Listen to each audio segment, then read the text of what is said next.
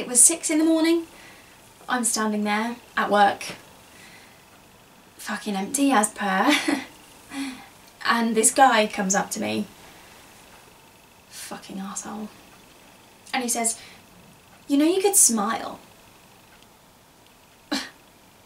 He's not my supervisor. In fact, he's worked there less than I have. He's just the... There's no one fucking here. Fucking hell. So, I followed him home. I know, it's weird, but I needed to know where he lived. And I needed to know who he lived with, because who fucking likes him? Seriously. Then I woke up in the middle of the night and I needed a shit. And you know, I thought this was a weird occurrence because, well, I've woken up needing to piss before, but never to shit. Like, that can wait till morning. But not that night.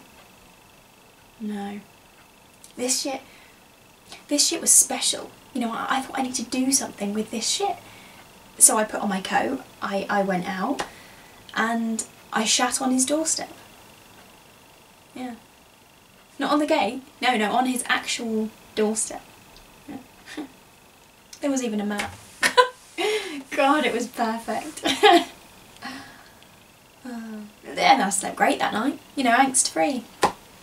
So I started doing it every night. In the day I would pick out my offenders, which is really easy because most people are arseholes. Then I'd follow them home and shit on their doorstep. The problem was they needed to know it was human poo, because dog shit is just not quite the same. And that's when I started thinking about signs. Yeah. See, I found these little toothpicks and these little pink post-it notes, and I made these little flags that said, "This is human poo." Fucking adorable. Because there's no mistaking it. An actual human being had taken down their actual trousers and their underwear and shat on your mat. They may have taken a while. They may have even read a newspaper. But don't mistake it.